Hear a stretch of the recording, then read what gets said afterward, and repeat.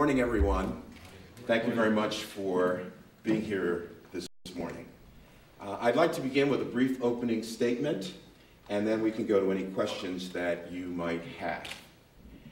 William Shakespeare was a master of words, and in his play Twelfth Night, we hear Sebastian say to Antonio, "I can no other answer but thanks, and ever thanks."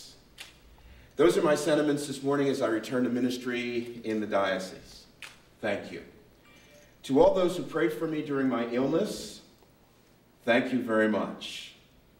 To all those who sent an overwhelming number of cards and letters and emails and books and prayer chains and homemade gifts and food, thank you very much for your generosity. For all those who reminded me to trust in God's will, thank you. I am especially grateful to four priests: Monsignor Robert Sifrin, the Vicar General of the Diocese; Monsignor John Zora, Chancellor of the Diocese; Monsignor Peter Polando, the Judicial Vicar; and Father John Jarek, who's the Vicar for Clergy. Each one of them visited me each one of the 4 weeks that I was at the Cleveland Clinic and informed me of diocesan matters and kept the diocese running smoothly. I am likewise extremely grateful to my primary care physician here in Youngstown, Dr. James Kravitz, the team of doctors at the Cleveland Clinic, headed by Dr. Ronald Sobex and his lead nurse, Megan Nelson, and a wonderful nurse from just north of here on 11 in Rock Creek by the name of Jane, who came to visit me and encouraged me every day that she was on duty. Because of all of those people, I am now 100% cancer-free, and my energy level is almost back to normal. Although a friend of mine did say, "I think that's much better than before you got sick." I look forward to returning to work and reconnecting with the people of the diocese part-time for a short time, and then later full-time. Let me now turn to another pertinent topic, the sexual abuse crisis in the church.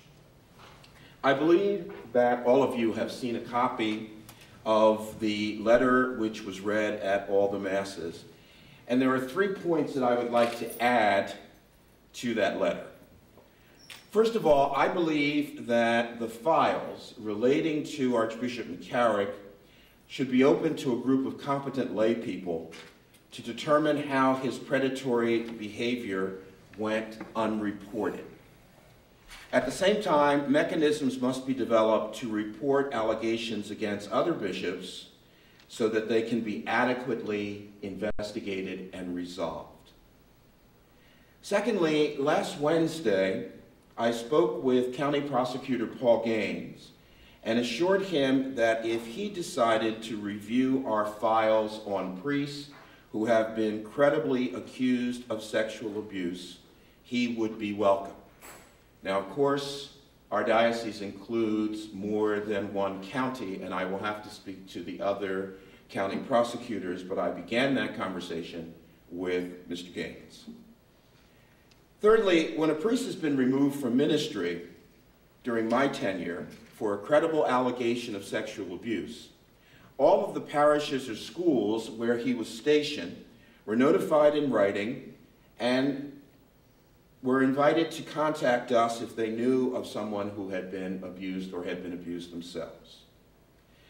During the next 2 months, we will bring together all of those names in one place and publish them on the diocesan website.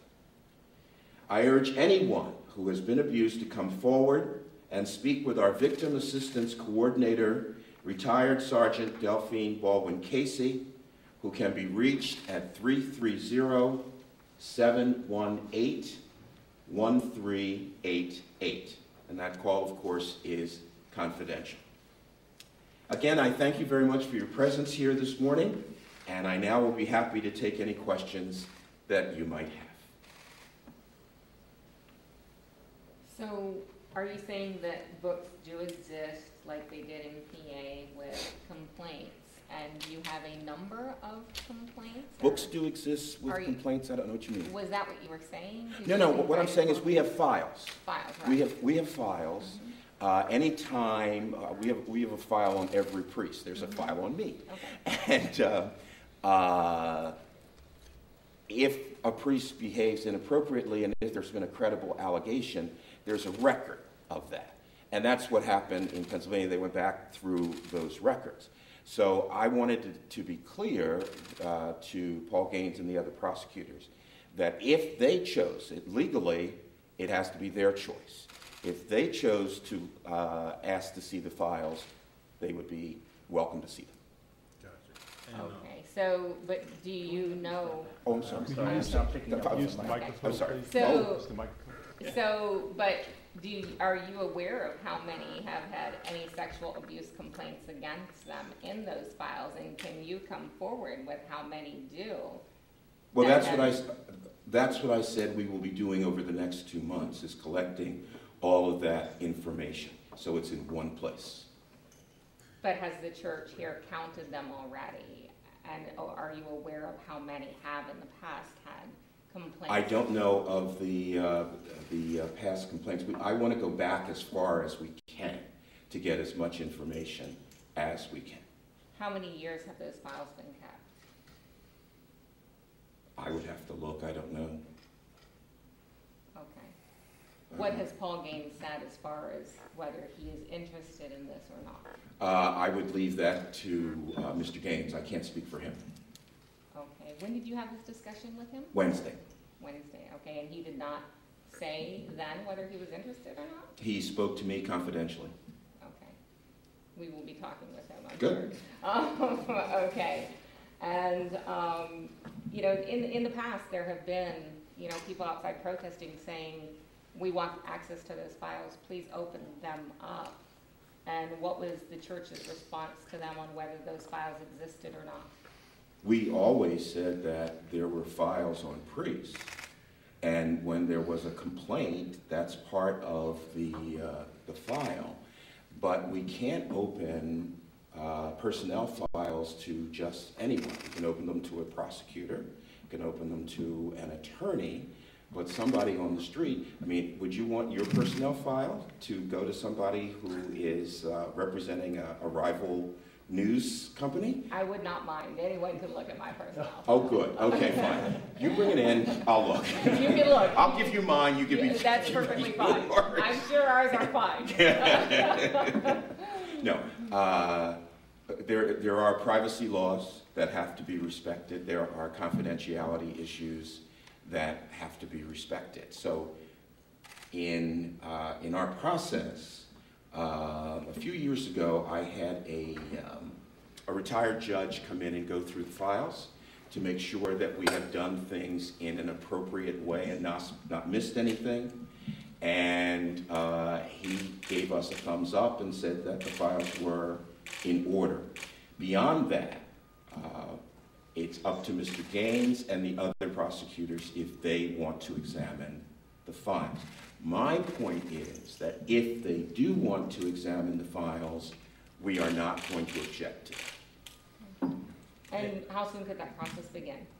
Of examining those files? whenever they want. Now, we need some time to bring everything together, because as I mentioned to you, the problem that I see is that when an incident has occurred, we've informed the parish where the person has been and the schools, and then we also follow up with the person's assignments. Let's say they've been in 5 parishes. So we contact all 5 parishes.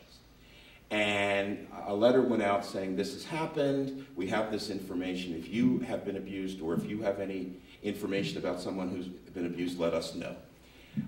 What we haven't done is put all of those in one place. And that's what we're going to do. Okay, so also if, let's say, person A has went to a certain, alleges that they were abused at a certain time and place by a certain member of the church. Mm-hmm. if they get an attorney, can that attorney look at that file? What would be the process for them, for a person who was allegedly abused? What we do is encourage the person to go to law enforcement and also to come to us. Some people don't want to go to law enforcement and come to us. Some people don't want to go to us and go to law enforcement. An attorney would have access to those files. And we have retired Sergeant Delphine Baldwin-Casey who's right over there, is our victim assistance coordinator, and she would help the person so that the person can find peace. But there would be an investigation. We have had cases where people have alleged abuse, and when it was investigated, it's been shown that it simply didn't happen. So quick question. So how will that victim, if they come to you or come to the police, how will you ensure them that their case will be taken seriously, and that if they are accused of it, it wouldn't be hidden like it was in Pennsylvania? Well, because of the fact that that has been our process. We have a track record of being very open about that, and we keep the name of the victim confidential, and we assume that law enforcement is going to keep that information confidential. But that's why I want to have these ongoing checks to make sure nothing slips between the cracks. Gotcha. And I know the proposed actions that you had in the letter. How do you think that will turn out in November? I'm sorry, which action? All three of the actions that you proposed. Oh, well. How do you think that's going to play out in November? I was speaking with the General Secretary of the conference, the Bishops' Conference on Saturday, and he said lots of bishops are sending in suggestions about how to go forward with this. So what they're going to do is eliminate from the agenda anything that is that can be punted to the summer, and spend time talking about this and looking at different options and come up with something that will be realistic and concrete. As I said in my letter, words are simply not enough, and so we got to have some concrete actions. So I will advocate for the things I said in my letter and these 3 points at the November meeting. Gotcha. And also, what do you have to say to people who have left the church because of all this going on? I'm very sorry they've left, and I wish they would return, because I believe that hearing the Word of God and the Scriptures and receiving the Holy Eucharist is essential for our journey of faith. But I understand where they're coming from. I understand the frustration and the anger. And some of those people have written to me, some of them have called, and I've tried to respond to them as best I can. Gotcha. And also, how will you assure people around here that this won't happen in our community? I think that I can assure them that we have safe environment programs in each one of our schools and parishes. I think that I can assure them that we have an office here in the diocese that is doing oversight of this, and that we will take every possible step to ensure this does not happen here. Father Frent, he had denied this until I'm not sure if it was Delphine Baldwin-Casey, I think she had dug up some more evidence that this had actually gone on for a few-year period, and this was with an adult. I guess it was a consensual relationship, I'm not sure. He had denied it until I guess he was confronted with this evidence. What are your comments on Father Frent, and how does that parish go forward? When will you be looking at appointing someone else to replace him to lead that parish forward? Well, we're already looking at another priest to become the pastor there. We have a personnel board of priests, and they will make a recommendation to me about who would be good to go there. Going back to the first part of your question, please remember what I said earlier about investigation. There are allegations that come in that range from sexual abuse to misappropriation of funds to the pastor moved the book that I put down on a table in the back church. And anytime an allegation comes in, we have to investigate because it is important that we maintain fairness. So in the situation with Father Friend, we received this allegation and investigated it and could not find evidence to support the allegation. Later on, we did find evidence to support that, and then Father admitted that that was the case, and that's when we moved on it.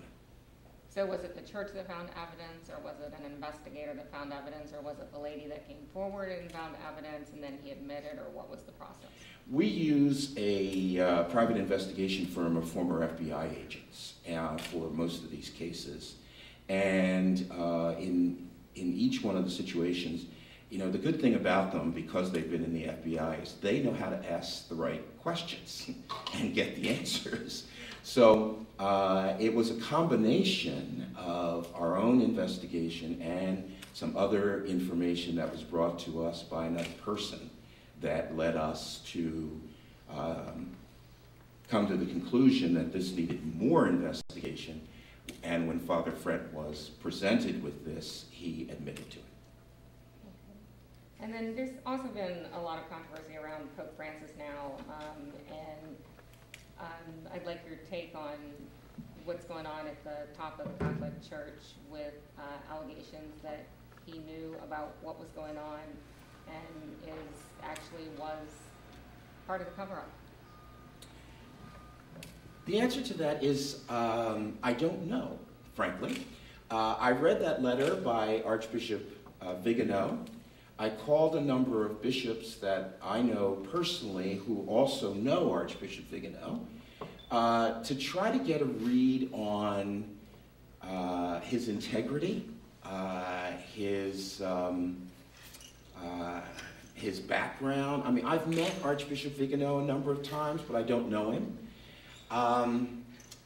The allegations he makes are very serious allegations. The problem I have with what he says in the letter, well, I guess the two problems I have with what he says in the letter are these. First of all, some of it comes across as settling scores, and he's very critical of a number of people in the Vatican bureaucracy, and some people who have not been as supportive of him and his ministry. So some of it comes across that way when you read it. The other problem I have is that nothing he says is substantiated. And that leaves me in a quandary. If you're going to make these allegations, I think you've got to have something behind it. You've got to be able to say, you can't just say, I was at a meeting and the two of us talked and I said this. No one else heard that. And so he's making such serious allegations and calling upon the Pope to resign without any background or substantiation.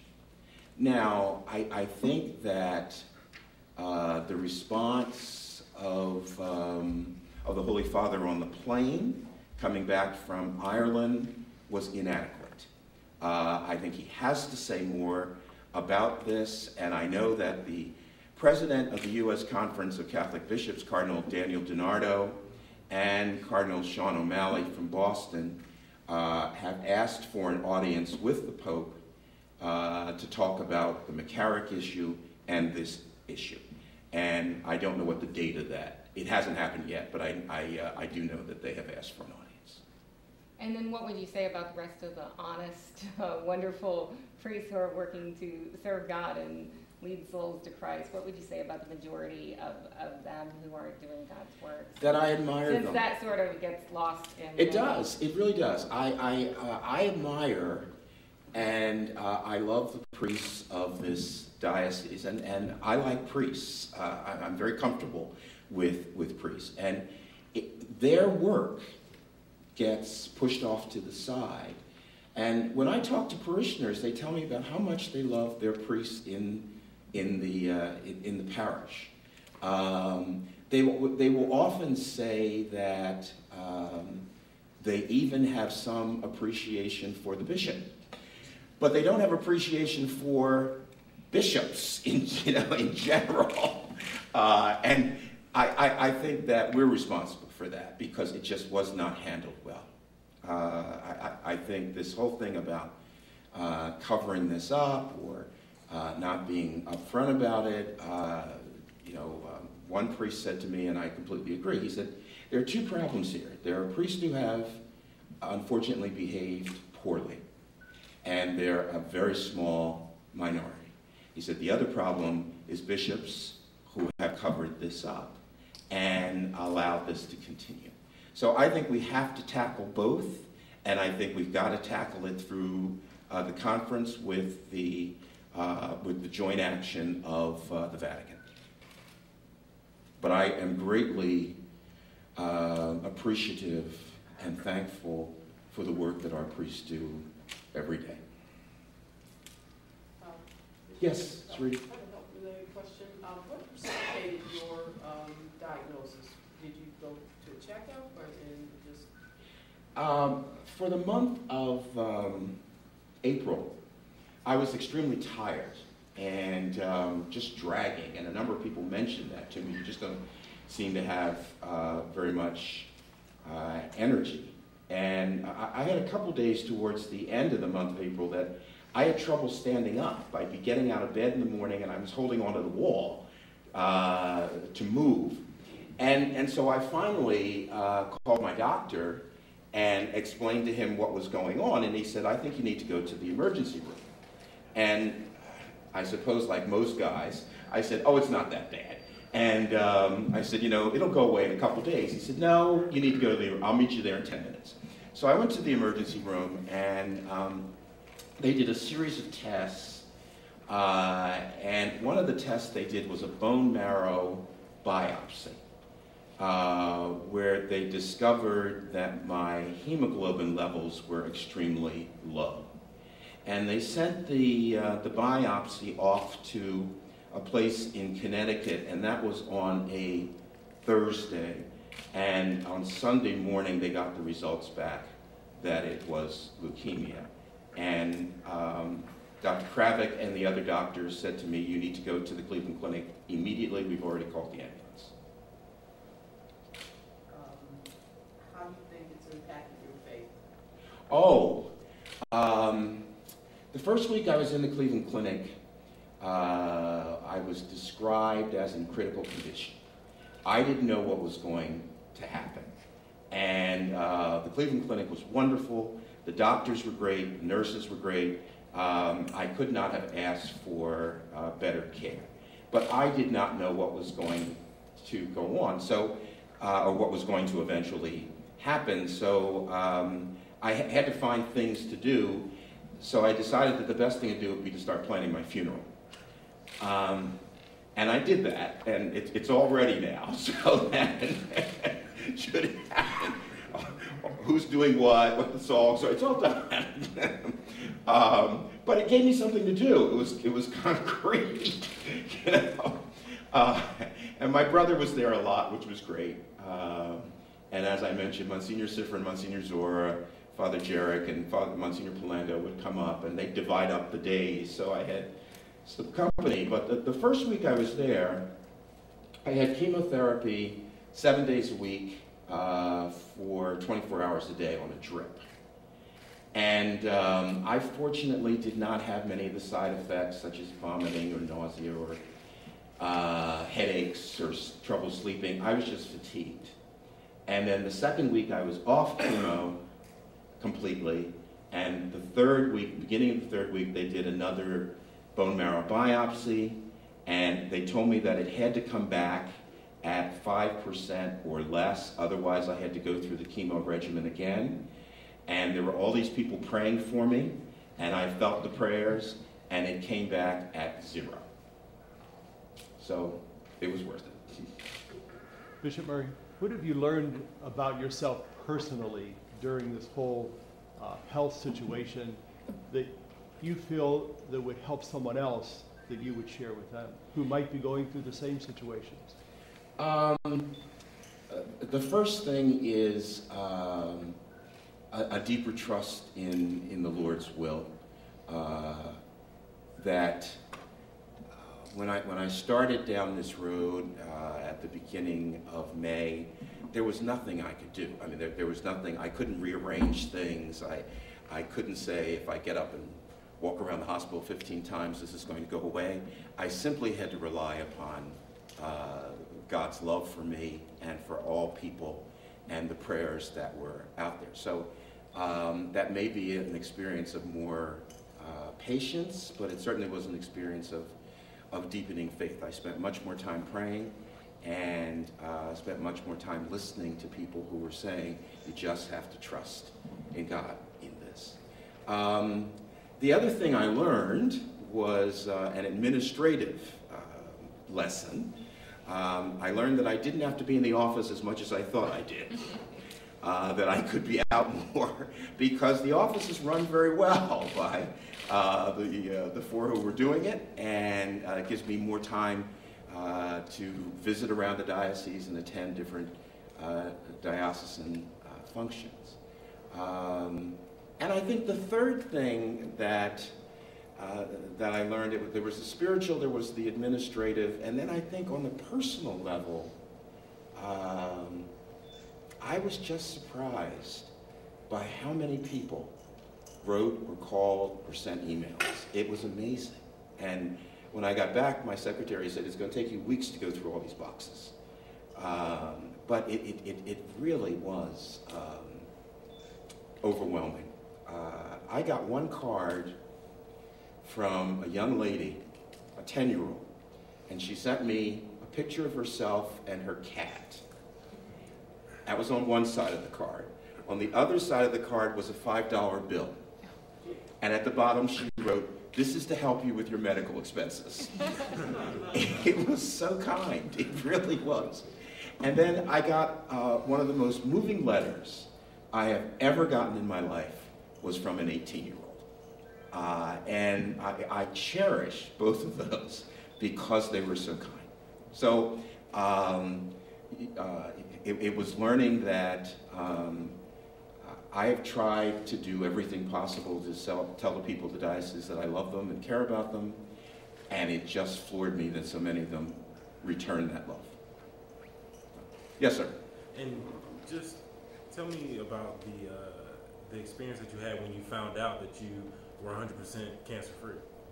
Well, aside from jumping up and down and dancing, I had a team of 4 doctors, and the 4 doctors came in and stood at the bottom of my bed, and they were smiling. And I thought, oh, that's a good sign. So one of them said, have you heard the good news yet? And I said, no. And the head doctor said that your test came back as being 100% cancer-free. And so now we go on with the rest of it. Well, I was just extremely happy, of course, and said a famous old prayer in the church, the Te Deum, to thank God for the gift of restoring my health. So it was the 2 days that were most, or the 2 experiences that were most disconcerting, I guess, was when 3 doctors stood at the foot of my bed at St. Elizabeth's and said, you have leukemia, and then when the 4 doctors came in and said, it's gone. So that was good. When were you released? I was released on June the 1st. And how soon do you when do you expect to go back full-time? Oh, I'll probably do about 2 weeks of part-time and then just ease into full-time. Yeah.